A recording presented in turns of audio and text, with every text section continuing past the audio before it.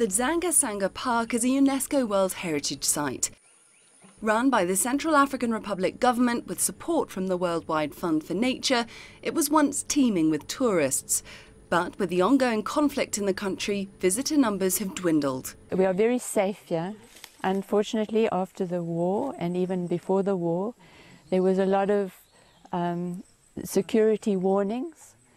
But the trouble has never really affected the southern part of the country, but it affected tourists badly.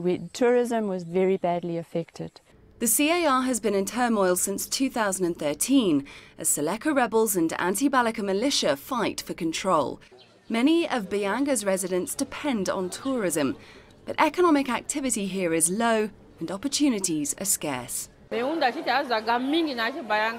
wish more people would come to Bayanga because it's a rich town, really rich. More tourists need to come and see our animals so the state can benefit from tourism revenues. The recent spike in violence has led to the deaths of hundreds of people, with nearly 100,000 displaced in the past month alone.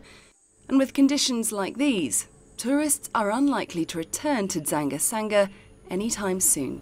Clementine Logan, CGTN.